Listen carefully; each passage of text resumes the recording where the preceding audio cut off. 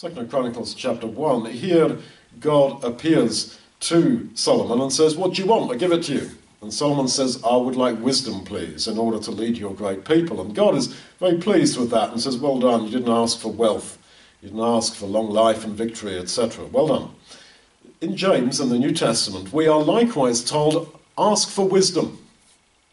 He's alluding back to here. He's saying, right, all that was written about Solomon is dead relevant to you. And so, yes, we should seek wisdom above wealth. That may mean that you don't take that high-demanding career path.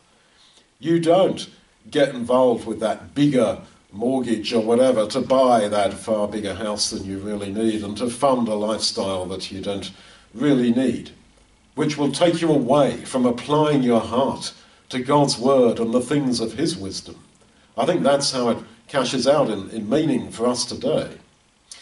Well, Solomon did it right, apparently, at this point. But he messes up later. You see, you're going to go on to read in this same chapter that although God had said the king of Israel must not multiply horses and chariots, he got involved in the horse trade. He, in Israel, was strategically located between Egypt in the south and the larger nations in the north, and they all wanted Egyptian horses. So he starts going down to Egypt to buy horses when God had said, do not go down to Egypt to buy horses, but he does, and then he sells them on to the guys to the north of him. He becomes a middleman.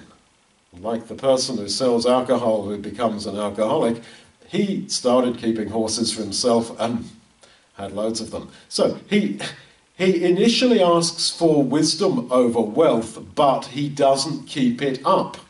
He wants the wealth from being the middleman in the horse trade and so on. If you desire wisdom over wealth, this is not a one-off decision. You keep coming back to it. I want wisdom over wealth. That is something that repeats through all your life decisions into middle age, into old age. So don't think that because maybe in your youth, you're in an idealistic sort of way, like maybe Solomon was at when he was younger, you made this decision. Well done. Yes, well done that you did. But you've got to keep it up. And that's the thing.